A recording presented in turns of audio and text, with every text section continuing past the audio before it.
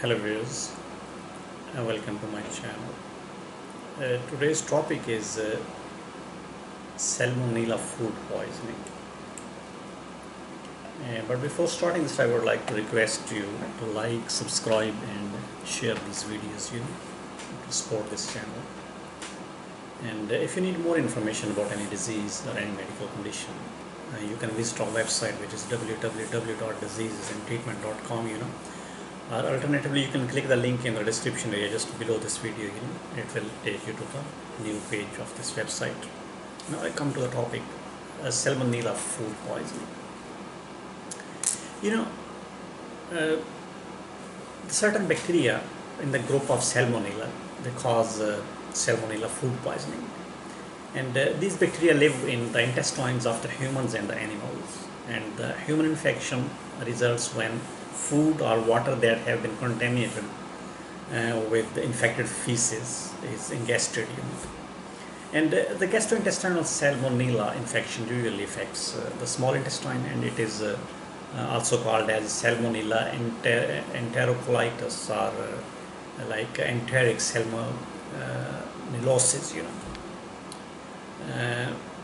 and it's one of the most common types of the food poisoning.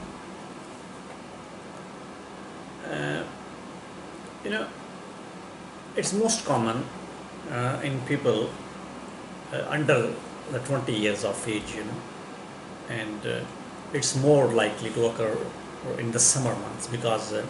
Salmonella bacterium grows better in the warm weather, The next thing is, what are the causes of Salmonella food poisoning? Well, as I said earlier, eating the food or the drinking any liquid which is contaminated with a certain species of the Salmonella bacteria, they cause the Salmonella food poisoning, And the people are usually infected by eating raw foods or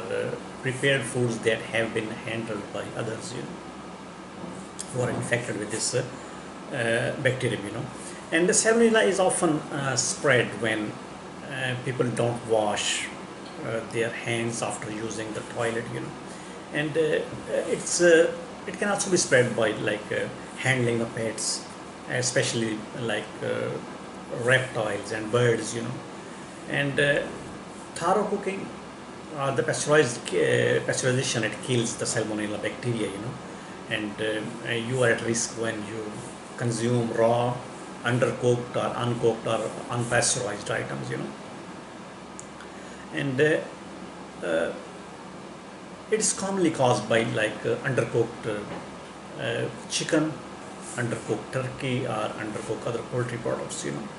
and undercooked eggs, unpasteurized milk or juices, and contaminated raw fruits, vegetables and nuts, And a number of factors can increase your risk of infection, which may include having the family members with the Salmonella food poisoning, having a pet reptile or bird, that carry that bacteria, and living in a group housing such as dorms or the nursing homes, where you are regularly exposed to many people and the food preparation by others, and traveling to developing countries where the sanitation is poor and hygiene standards are not that good, if compared to the first world, America or Canada or Europe or other first world countries, and if you have a weakened immune system, you are more likely to compared to others, to get this infection, The next thing is, what are the symptoms of this type of the food poisoning? Well,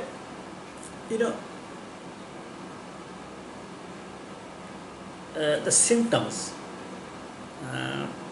often come quickly, and usually within 8 to 72 hours after consuming the contaminated food or contaminated water, and the symptoms may be aggressive and can last for up to 48 hours. And typically they include abdominal pain or cramping and tenderness, chills, diarrhea, muscle pain, nausea, vomiting, dehydration, bloody stools,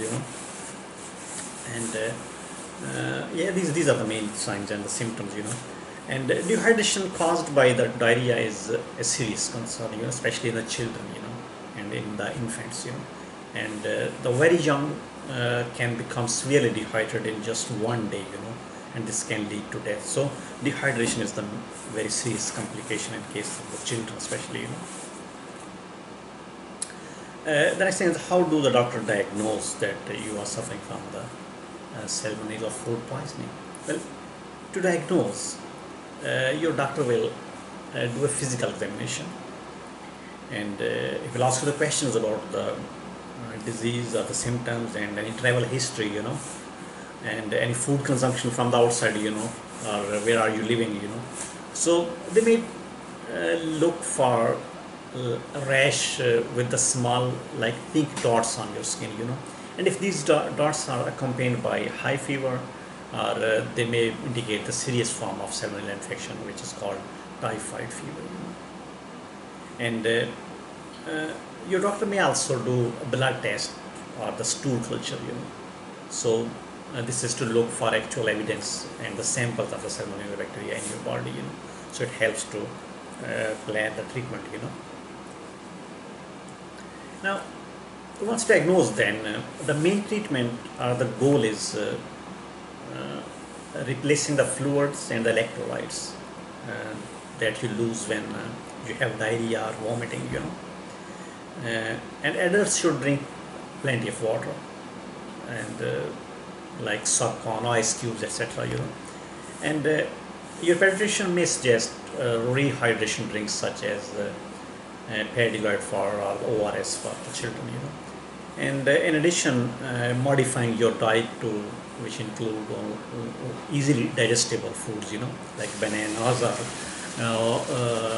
so I was sitting in the kitchen, I thought something boiling. Sorry. So the bananas or the rice and toasts, which are soft and they are easy to digest, and you should avoid like dairy products and get plenty of rest, and this allows your body to fight the infection, and if the nausea prevents you from drinking liquids, you may need to see your doctor and receive like intravenous fluids, and your children may also need the IV fluids in case of severe dehydration, and where they are not drinking plenty of or they are unable to drink the water, I know it's hard, and typically the antibiotics and the medications to stop your diarrhea are not recommended, and because these treatments can prolong the carrier state and the infection, respectively, and the carrier state means the period after time during and after the infection which can transmit the infection to other persons, So you should consult your doctor about the medications for the symptom management, and in severe cases, if the symptoms are life-threatening, your doctor may prescribe the antibiotics and maybe hospitalization will be required, But the best treatment plan is that drink plenty of fluids and get the symptomatic treatment only, for example, to lower the temperature, etc., and just take the electrolytes and fluids. Thank you very much for watching this video. Well, the one thing that I was going to forget is that is it possible to prevent it? Yes. To prevent this food poisoning, handle the food properly. Do not eat undercooked food, especially meat or poultry or dairy products. Always use pasteurized milk and juices, and wash the vegetables carefully with the bottled water if you're traveling to any third world country, and separate the utensils for the raw and the cooked items, and keep the food refrigerated before cooking. And if you own like a reptile or any pets, wear the gloves while handling them, So this way, yes, you can prevent it. Thank you very much for watching this video. If you need more information about any disease, any medical condition, you can visit our website, which is www.diseasesandtreatment.com. Thank you. Goodbye.